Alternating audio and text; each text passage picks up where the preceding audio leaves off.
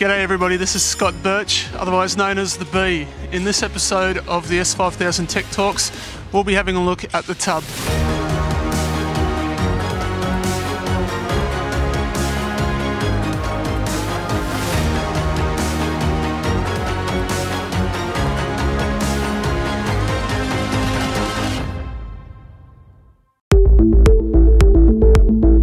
Tubs have evolved a lot over the years, and what we have here is commonly referred to as a safety cell or a survival cell. So you can see the big focus on these often is with the driver's safety. These things are pretty well bomb-proof. The thing that makes them up is you've got quite a thick layer of carbon fibre on either side of an aluminium honeycomb. They're made in a couple of different parts. You can actually see seam lines in the tub. There's a top half moulded and then there's a lower half, and they're actually bonded together, and they're baked in an autoclave, which is basically a low pressure oven to make the chassis as hard as it can possibly be.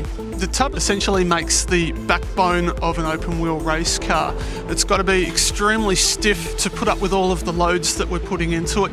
We put a lot of loads coming in from suspension, aerodynamic loading. There's an engine bolted to the rear of the chassis here, and then a fuel tank in the rear. So there's a lot of things working in there, pushing and pulling this thing. And on top of that, it has to put up with tremendous loads if accidents happen, and they can, and you hit safety barriers and things like that on the circuit. One of the safety features these tubs have is a pretty polarising feature that came out a couple of years ago. It's become mandatory on these cars, the halo. The halo is designed to ensure that the driver is protected from foreign debris like wheels if there's an accident, or even to make sure the crash barriers don't intrude into the cockpit on them.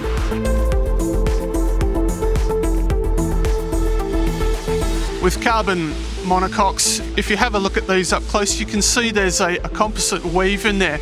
Now, the orientation of these fibres is actually very important to how this will deal with stresses from the inputs and from crashes. With the thickness of the layers, there's quite a lot of sheets in there, and you can't just go laying them up wherever you feel like. You actually have to orientate them. There's a process they go through to ensure that the rigidity of the structure is as sound as can possibly be, and if there's an impact, it'll take it. So you'll see sides are often made for side forces, and then you'll see the top's often laid at an angle for torsional rigidity.